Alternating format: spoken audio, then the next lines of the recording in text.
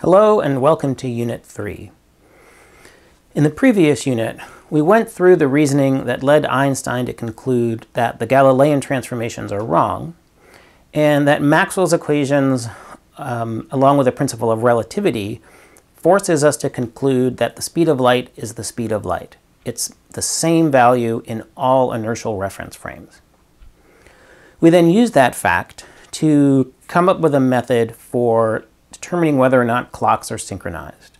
In a given reference frame, clocks are synchronized if they correctly measure the speed of light to be the speed of light. That's how we would tell that the clocks are synchronized correctly. In this unit, we'll explore more the notion of time.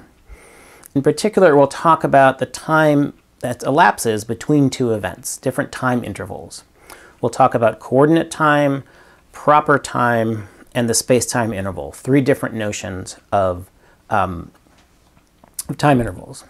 We'll start by looking at coordinate time, now not just in one reference frame, but we'll see how coordinate time and clock synchronization compare from one reference frame to another.